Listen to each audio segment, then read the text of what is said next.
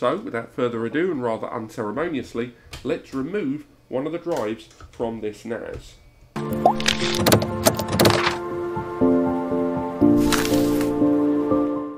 Hello and welcome back, and today I'm going to do a very quick video to show you guys what exactly happens when a drive dies inside your QNAP NAS. So many of us buy a QNAP NAS for our data storage for home or business and do rely on something like RAID to ensure that we're protected from hard drive failure. Remember, RAID is not a backup, it is a safety net that protects you from your data being lost in the event of drive failure. Not a backup, more of a safety net against hardware failure. So for this test we're utilising this 4-bay rack-mount NAS, but this will be the same output and the same result regardless of the NAS you use. The only thing that will differ is the performance levels. So here we have a mapped network drive, that's a Windows mapped network drive of the shared drive on this QNAP. So on the right here we've got the shared drive, I've given it the letter H, and here is the file on the NAS itself in their file station application. So if we look in TV shows here, we've got lots of episodes of stuff inside here. And again, if there is any lag, do bear in mind that is probably going to be my capture recording software, because I'm not using an external capture device for this. I'm using a PC that is recording this video. So if we go in here, once again, this is the map network drive, and they're the same 4 files. Just to show that it all works and plays fine, let's go for this episode of The Thick of It. We're just going to watch a few seconds just to show it running from the NAS and show that it works fine. We'll just minimise there. I'm going to use VLC. Anyone that's ever watched The Thick of It, great show, a lot of swearing, so we're probably going to turn that down. And again, this is running from the NAS via that mapped network drive.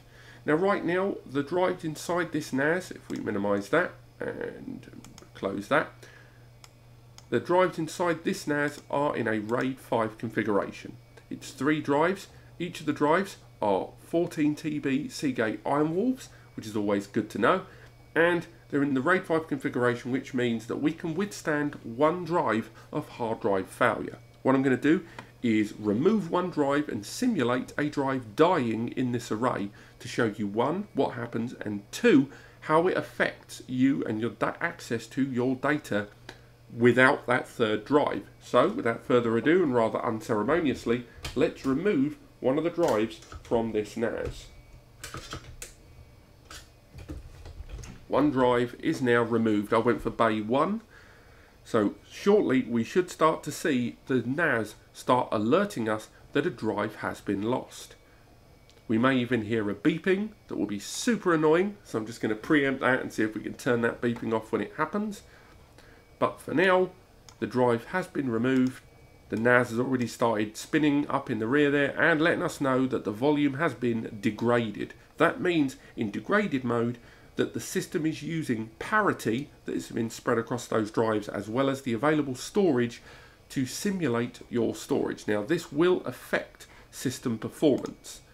If we go to the performance there, we can see that it's already let us know that the RAID group has failed and that RAM and CPU utilization are going to go up gradually. What that means in real terms is that we can still access the data on this NAS. If we go back to that mapped network drive from earlier, we can play the exact same file. We play that and it will still be able to play the file. There may be a slight performance dip, as you can see the frames per second has dropped, but we can still access all the files on this NAS even though we've lost 1 drive in the array, which is, you know, pretty impressive given this was spread across 3 drives. And again, if we look, we'll be able to check each of the drives individually, and now the beeping of hell has begun. So what we need to do now is reintroduce a new drive, because now, even though the RAID group has got a degraded symbol and we can still access our data, what happens if we lose one of our drives? Because as we can see, if we go to drive 2, it's in good health. Drive 3 is in good health.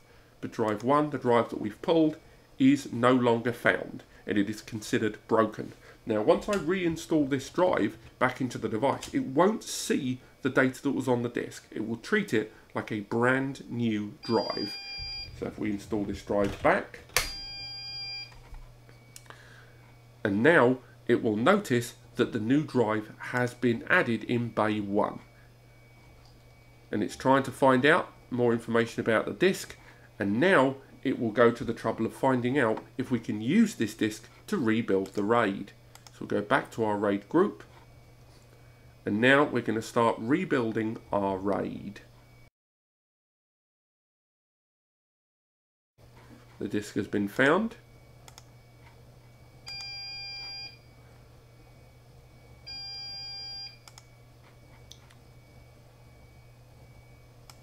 And now the RAID is going to begin once again to resynchronize, and as you can see, the RAID is rebuilding. Now, based on the RAID level that you use, be it a RAID 5, a RAID 6, or something a lot easier like a RAID 1 or a RAID 2, this RAID, the amount of time it will take will differ. In the case of this drive, I reckon we are looking between 6 to 8 hours for the RAID rebuild. But as you can see, not only were we able to still access our data even though we'd lost the drive, but the reinstallation of a drive in the QNAP NAS was incredibly straightforward. I'm not going to make you wait around for the RAID rebuild, but this has been what happens when a drive dies in your QNAP NAS. If you've enjoyed this, do let me know, and don't forget to click like and subscribe to support this channel and help me make more videos to help you. See you later, and cheers for watching.